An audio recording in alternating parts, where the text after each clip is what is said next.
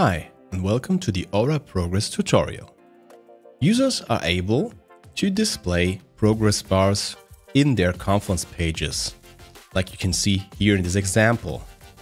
This block here is one Aura Progress macro, and we are using it in this context or in this example to underline the completion of different key results of a specific objective. So as you can see here, we are tracking the revenue and other specific key results.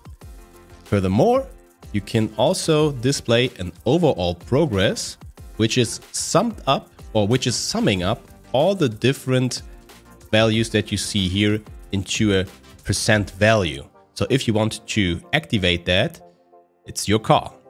All right, let's have a look how you can insert and configure this macro. In page edit mode, you can see that the Aura Progress macro displays its content exactly as in the page view mode. So what we will do right now is we will insert a new Aura Progress macro. I'm just clicking somewhere on my page, and now you see my cursor is active. Then I click on plus, I click on view more, and now in this field I'm searching for Aura Progress. Click on this element, click on insert, and now you are in the Aura Progress editor. The Aura Progress editor is divided into two different tabs, the general and the content tab. The general tab applies its options to all of the available progress bars. So if I'm clicking here on add bar, so this is how you can create new bars. All my options here are applied to all of them, as you can see right now. To edit a specific bar, simply click on the bar so that it's selected. Now you see that the tab which is active is now the content tab. And here you have all the options to edit this specific bar. So let's do this. For example, we want to change the color of the bar because this bar maybe is already completed like this. This bar here is maybe, let's stick to the example, a key result that is maybe a little bit behind. So maybe we would display this in the red color. And maybe all the other ones that are going normal, they can stick, for example, to blue. So this is how you can edit the bars independently. So let's have a closer look on all the options here. So in general, in the general tab, we have different styling options like edged. So maybe we'll make them a little bit bigger so that you can see them. So you see that the corner here is now edged. Then we have the rounded corner and the circular corner. You can manipulate the height just like that. And if you see those boxes, those fields here, you can always override them.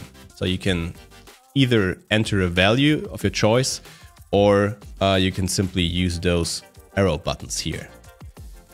Here you can activate the overall progress, which then sums up all the values here from above and sums them up into a percent value. This also works, for example, if let's say we will edit this bar and we won't display this as a percent value, but as a number, for example, just like that.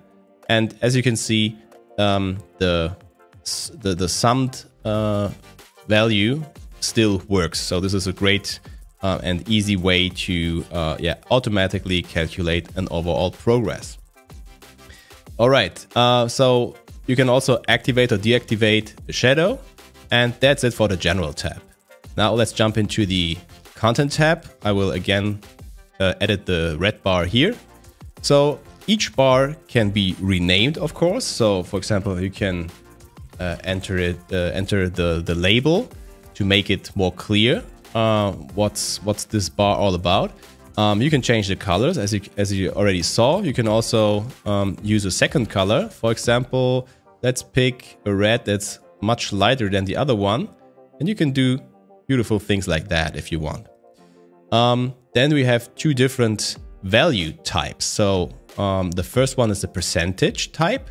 Here you can see that there is a slider going from 0 to 100. and it automatically fills the bar. But you can also use numbers. And in this case, for example, I'm using $, but maybe you want to use a different label, not dollar. Maybe you want to say unit or something else. And you can just enter the label to contextualize this bar even better. What you can also do is you can reorder every bar just like that via drag and drop here. All right, that's it. Then you click on the save button and there you go. Here is your Aura progress. All right, I hope this video helps you. Thanks for watching.